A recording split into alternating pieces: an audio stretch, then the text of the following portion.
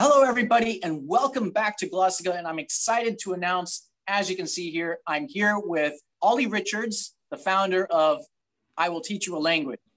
And I'm excited to talk to you. This is actually one of our first talks that we've ever had, so face-to-face. So, Olly, why don't you go ahead and give us a quick intro to you, your background, and your interest in language in particular, and your service. Sure. Well, thanks, Matt. And thanks for the invite. It's great to talk. We've been communicating for years, but it's the first time we've kind of been properly face-to-face, virtually even. Yeah, so my name is Olly. I'm from the UK, and I have a background in a couple of things. Initially, I was a jazz musician, but that seems like a long time ago. When I was about 18, 19, I started learning languages, and I got the language bug. And so I spent a lot of my 20s learning lots and lots of different languages, much like you, Mike. But one of the things I also did was I taught English for quite some time. I taught in Japan and in the Middle East, and I developed a real passion for teaching as well. So what I do now is I kind of combine my experience learning languages with my quite extensive experience teaching. And what I'm trying to do is to create a combination of those two things. In particular, what I do is teach through stories. So I write books of stories, which are around the place, in fine bookshops everywhere. I create online courses, which are for beginners and intermediate levels, all based through the power of story. And so, yeah, that's pretty much what I do. So what inspired you specifically to start this story learning method? Sure. Yeah, so story learning is one of those things that was decades in the making, but kind of crystallized in my mind at one point. So the first time I ever discovered the power of stories and reading in particular was many years ago when I was actually traveling through Argentina, and I was up in the mountains on the border of Argentina and Bolivia. And there was one night when I kind of woke up in the middle of the night and I couldn't breathe because of the altitude. And so I was too scared to go back to bed because I couldn't breathe at all. So I kind of reached for this Spanish book that I had, and I sat up in the moonlight reading this Spanish book for about 3 or 4 hours. Too scared to go back to bed. And it was really hard, and I was really struggling because I wasn't very good at Spanish at this point. But the next day, I realized that all these words had stuck in my head from this book that I'd read. And I thought, wow, that's interesting, because I'd been trying to learn Spanish the traditional way for quite some time. But through actually sitting down for a few hours and really reading, I found that it just unlocked all these different parts of my brain. What is your definition of the traditional way? So when I say the traditional way, it's usually a caricature of grammar translation methods. So this is what most people are used to at school. 99% of people will have had, lessons with a teacher at the blackboard, memorizing grammar rules, rote memorization of vocabulary. That's what happened to me at school, and I think that's how a lot of people still learn. So I started reading more and more and more, and I just realized it was just this huge gateway into spending more time with the language. And I think this is ultimately the power of reading and of stories in particular, which is that you can just do it anywhere, anytime. And once you get used to reading, it unlocks just limitless exposure to the language. And that really, once you start to get that level of immersion, that's when you open the door of the wardrobe and walk out into Narnia, and it's a completely different world. So that's sort of the magic of the whole process, is, like you said, you're like opening up the wardrobe door and walking into Narnia. What about from the users that have been using your stories? Have they also shared with you some of those experiences where where that magic happens? Yeah, and so often a lot of people that learn with us, they come from this traditional learning background that I mentioned, where they've tried learning sometimes for 15, 20 years, learning in more traditional ways.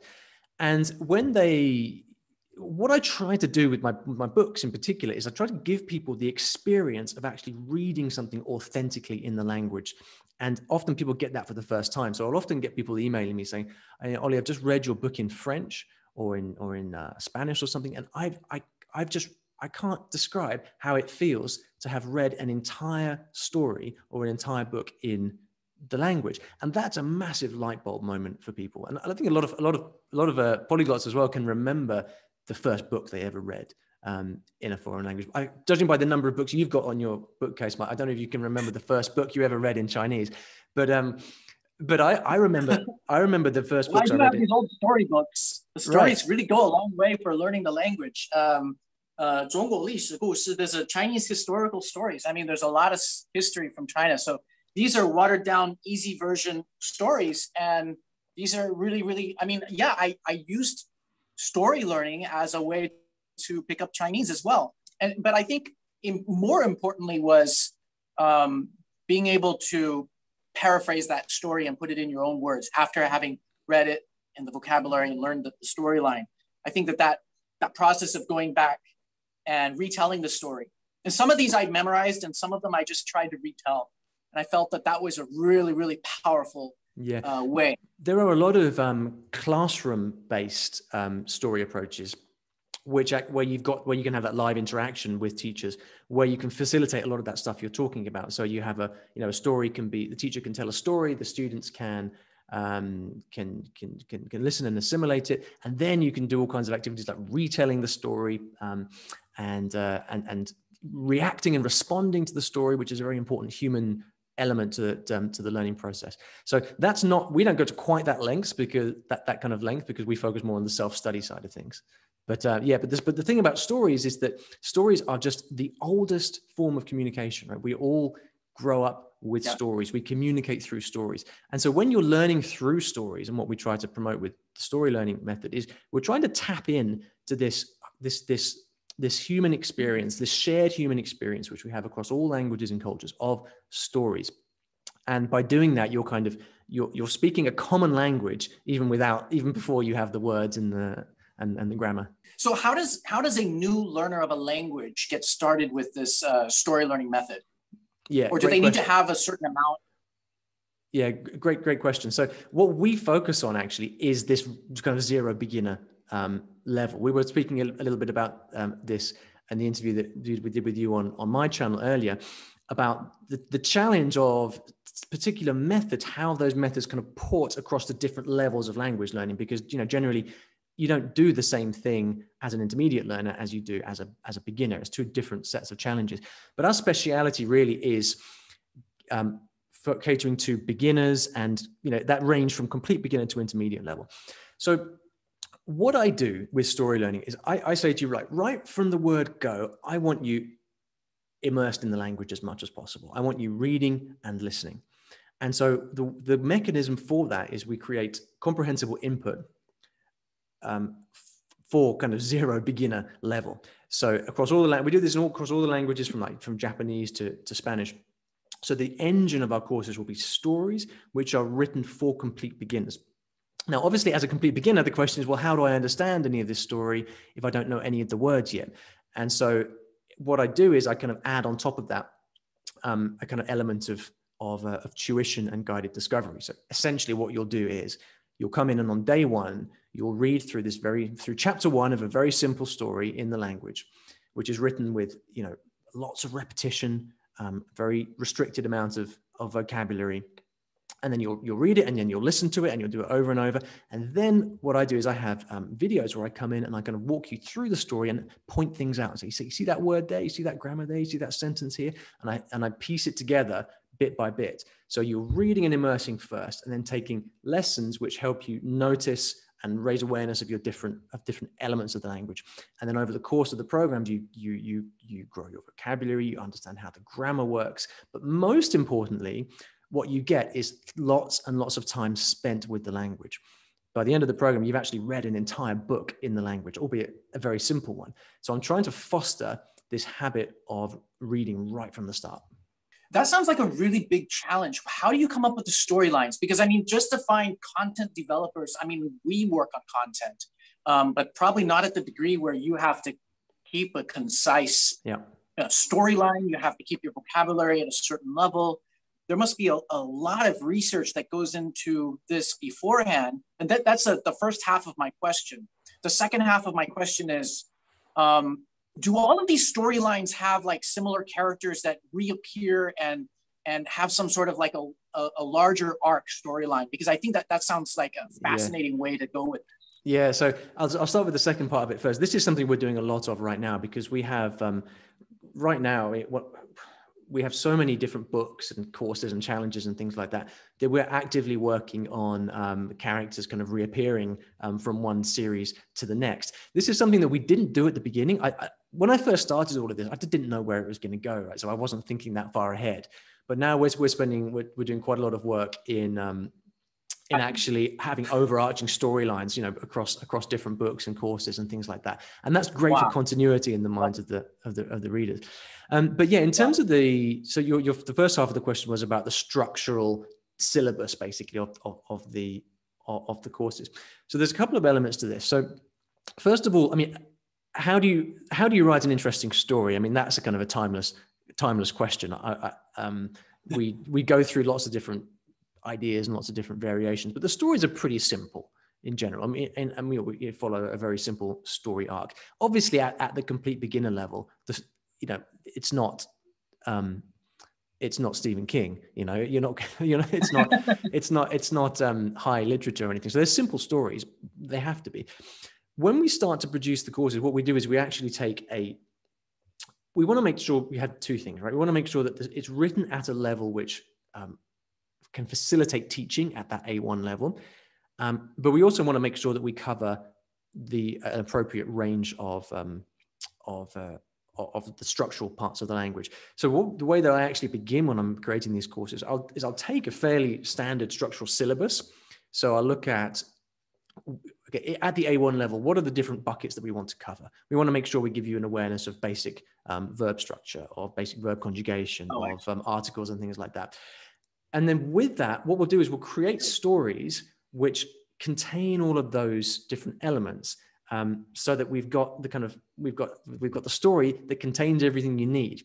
And then what the teaching is all about is about kind of drawing your attention towards those things and raising awareness of the different of those key elements of the language. But yeah, it's a lot of work in the preparation. So how large is your team then? We have about 10 people full time, and then dozens of freelancers who work on different projects. Wow. So yeah, the business sounds like it's growing. There's a lot more interest in all of the work that, it's a huge creative job that you're doing. So we partnered with Teach Yourself a few years ago when we started to release the books of short stories. And this was a big kind of moment in the development of the business, because these books then got into bookshops, and Teach Yourself have done a fantastic job of actually expanding into different languages. So we have languages like Icelandic and Turkish and Korean, where before that was never something we could do. So we've managed to reach a far wider audience and have a lot more kind of, I think, name recognition as a result of that. So that's been great. But yeah, generally we're just finding that the concept of story learning is just really resonating with people, and people really like the idea of learning in a way which is just fun and makes sense based on stories. Well, what are some of the challenges you face in actually reaching a broader market with this? I mean, it sounds great that you have partnered with a large publisher in that sense, but is there something else that you're looking at doing? Yeah, so one of the things we're experimenting a lot with at the moment is different content platforms using stories. So, I began my blog back in 2013, iwillteachyoualanguage.com, which is actually about to change to StoryLearning.com. So depending on when we publish this, it may or may not be StoryLearning.com by that point, which was not an easy domain to get, I'll tell you that. So because I had always done a lot of blogging, and to a certain extent YouTube videos as well, we'd always had quite a lot of people coming to the website. So in the early days, I was able to just experiment with these courses and books, and then my existing audience would try them out and give me feedback. What we're doing now is now that we have a lot of these books and courses, we're thinking, well, how can we actually expand this more broadly? Because I always like to have lots of free content, right? And so we're thinking, okay, well, what does a story-based podcast look like? What does a story-based YouTube channel look like?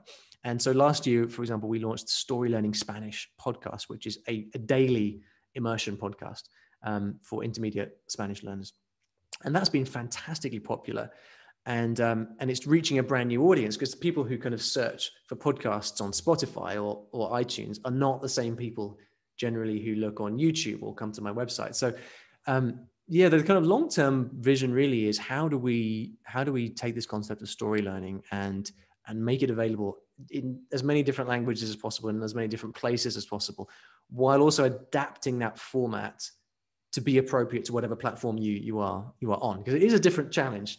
You know, when you move from a book to a podcast to a course, you've got to treat it differently. And so yeah, that's a many years project, I think. So a burning question that I have is, are any of the stories, like you said, you had stories in Japanese, are they specific to Japanese culture, or are these stories things that that you might have a Spanish version and then later you also repurpose it for learning Japanese? Do you use the same content, or do you write specifically for that? Like you mentioned Icelandic. Yeah. Wow, Icelandic's got a history of the saga or the sogur, if you're speaking Icelandic. Okay, so there's just all of this this great wealth of storylines. So I mean, you're developing new stories that fit that culture, or yeah. So generally what we do is, I mean, from a practical perspective, we can't write brand new sets of stories for each language. So what we tend to do is the root or base story is a storyline which you would get in any language. You've got the hero's journey, for example. Yeah. You know, this is something which you're going to find equally in a Chinese story as in a Brazilian story. And then we write these stories in a fairly timeless way. And then we go through a fairly extensive process of adapting, and I like to call it localizing stories to different cultures.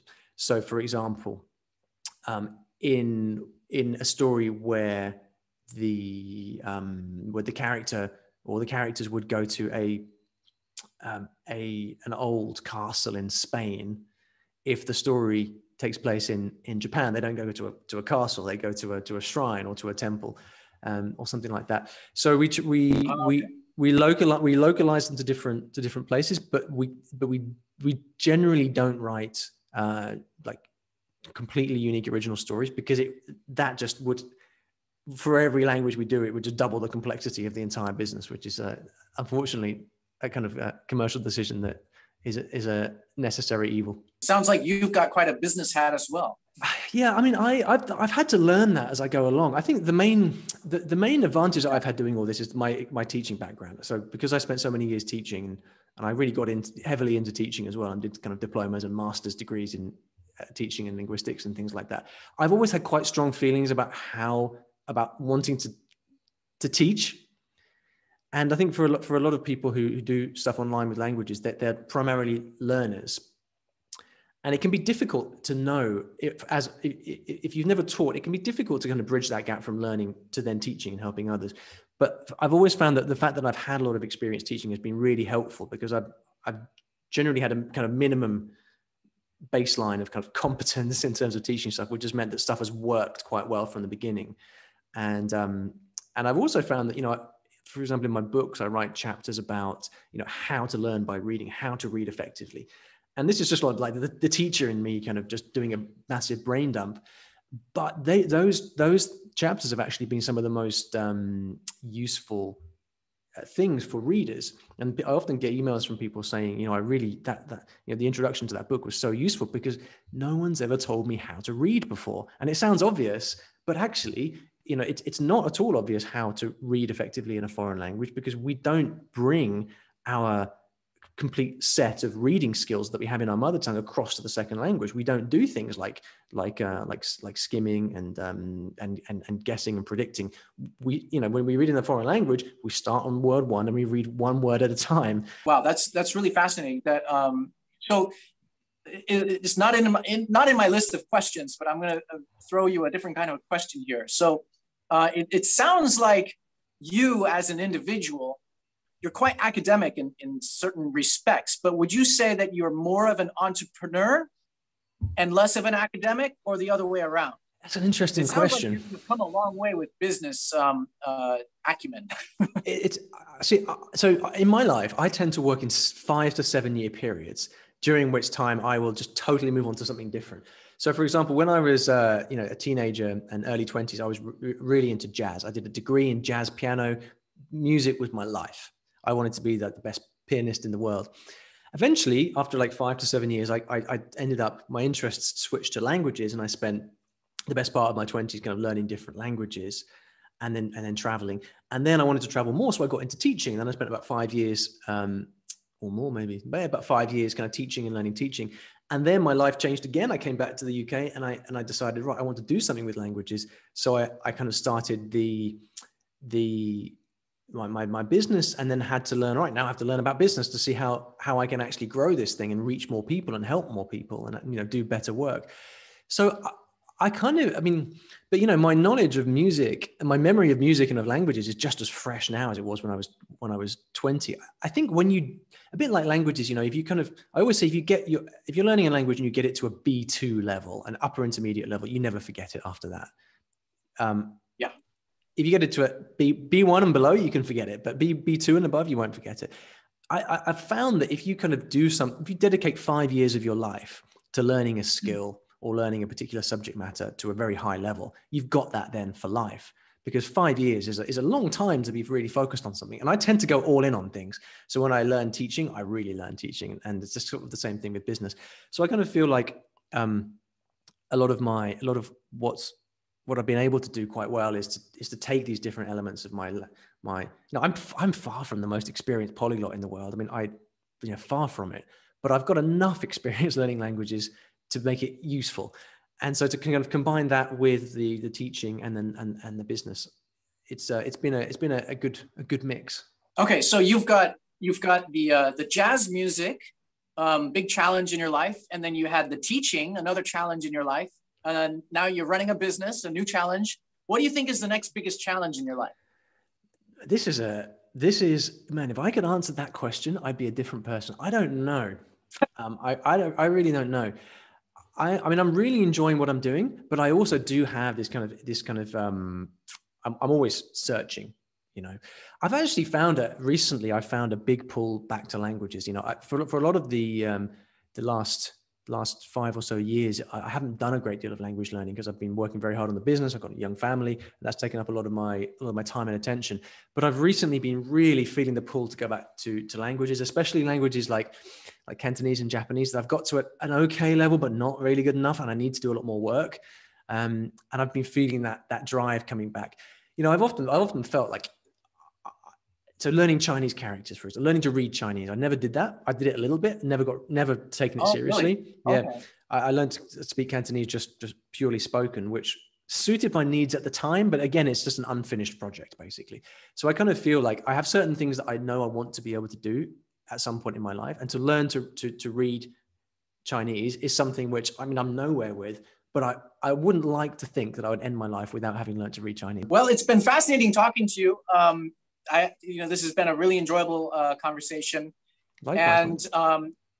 And I hope that all of our viewers will have the chance to go over and check out your platform. So thank you, everybody, for listening, and stay tuned for more interviews. Bye-bye. Cheers, Mike.